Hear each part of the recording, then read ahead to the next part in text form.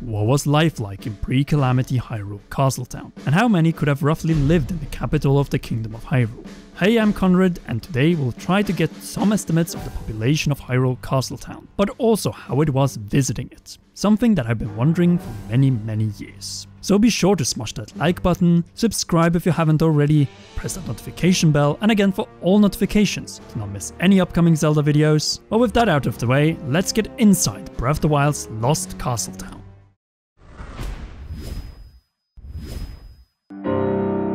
Due to its current state as Hyrule's main guardian stalker malice-infested wasteland, we have to look for estimates elsewhere, and we begin nowhere else than the current main Hylian settlement, namely Hateno Village, which has, when counting Link and the Sheikah scientists, 35 inhabitants and 15 inhabited houses. In total, there are 17 houses with beds in the village, but 2 of these are still uninhabited. Also, towers and mills don't count, only those with beds are included.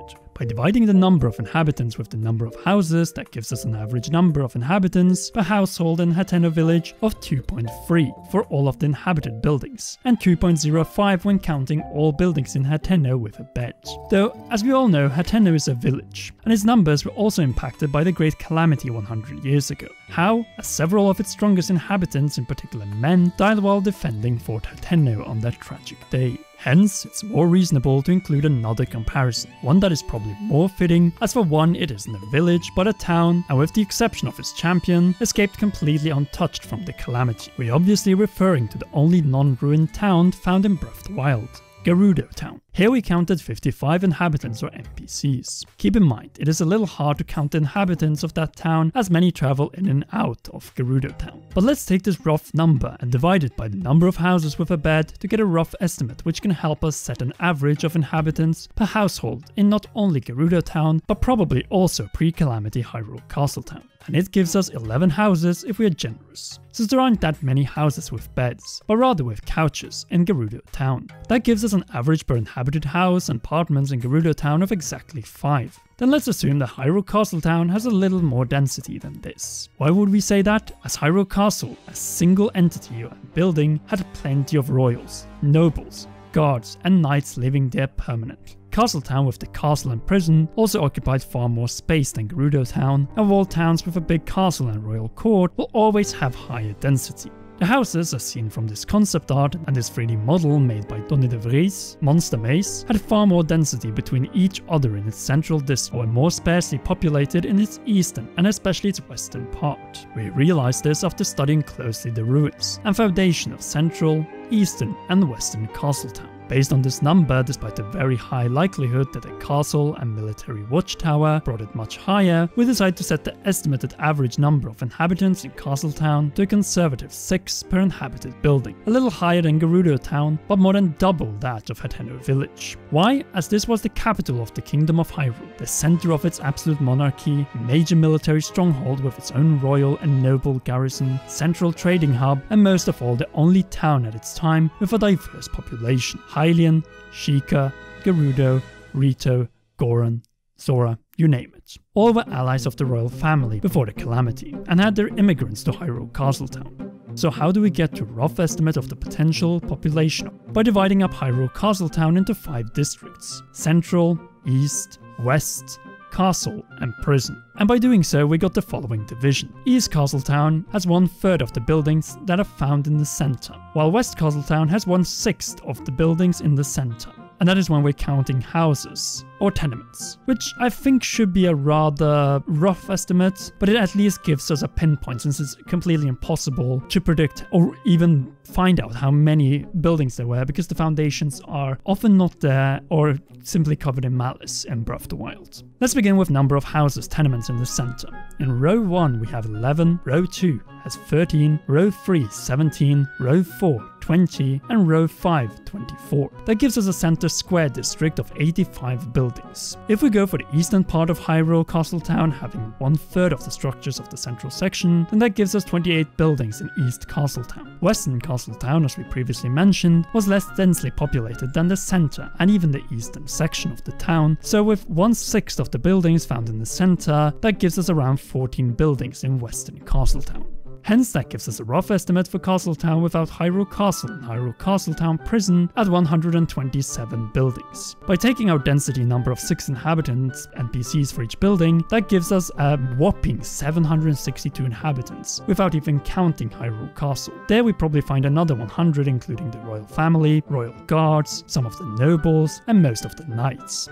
Though outside the wall we could also count the prison, which with this density and population should not have more than 20 inmates, or at least not more than 10 inmates that are inhabitants of Castle Town proper. Remember, we're talking about a much more populated Hyrule 100 years ago, so 882 inhabitants in Castle Town doesn't sound too far-fetched. Though, if the average for Castle Town was the same as for Hedena Village, so let's say 2.3 inhabitants for each household in the era of the wild, then Castle Town may have less than 500 inhabitants. Maybe even 300 would be too much. So I think the number, if we've got Castle Town, and I mean in the game itself, I think it would have been somewhere between 100 and 200. Programming NPCs, especially with the sophistication, the day-night cycle that they have in Breath of the Wild, I think that there's no way that we would see more than somewhere between 100 and 200, at the most 250, in an untouched Hyrule Castle Town. Let that sink in. Just imagine all the side quests and buildings we could explore. No wonder the development team decided to implement it as a smoke ruin and wasteland in the game, because implementing all of these NPCs, side quests, interiors and buildings would take forever and definitely delay the game even further.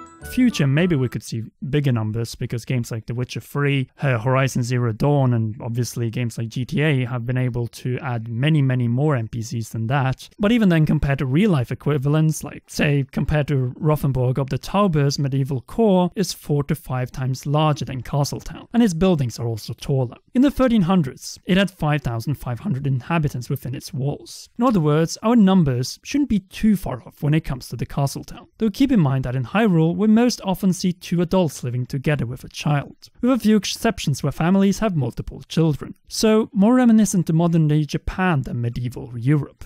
Now then, let's get into the inhabitants, which would together with the castle and prison include the royal family with King Rome and Princess Zelda, and also her mother if we count before her passing, the royal guard with Link, priests, the Hylian nobility, the Sheikah of the royal court, regular knights, scholars, tradesmen, craftsmen, soldiers, beggars, and obviously criminals. A typical feudal society which fits the absolute divine monarchy that is found in Hyrule. Interestingly, unlike what is the case in much of the industrialized world, the rich district of the capital of Hyrule, outside of its grand half-timbered center and square with landmark fountain, was not located in the less populated and hilly West Castle Town, where we found such landmarks as the town reservoir and prison, but in East Castle Town.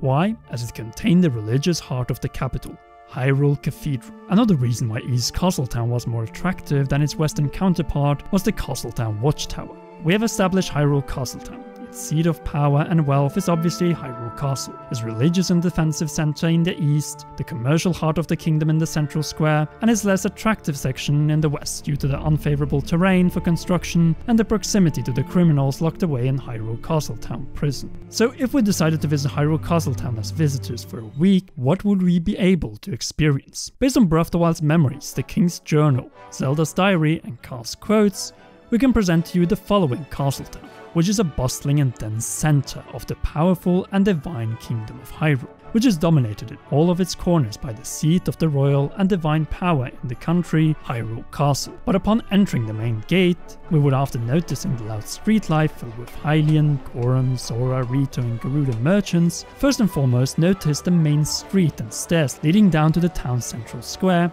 and beyond it, Hyrule Castle. Here we would find all kinds of commerce, street sellers from both elegant shops, but also market stalls. Naturally, as found in the rest of Breath of the Wild's Hyrule, the central square would house the most expensive and luxurious inn in all of Hyrule, with the softest beds and best food and views straight on the fountain and Hyrule Castle. On the same square we would find Hyrule's banks, finest blacksmiths, bladesmiths, tailors, hat and shoemakers, and possibly even barbers. All that would help us get the right weaponry, accessories, fashion, style, and cut trim to fit in or even impress the citizens of the capital.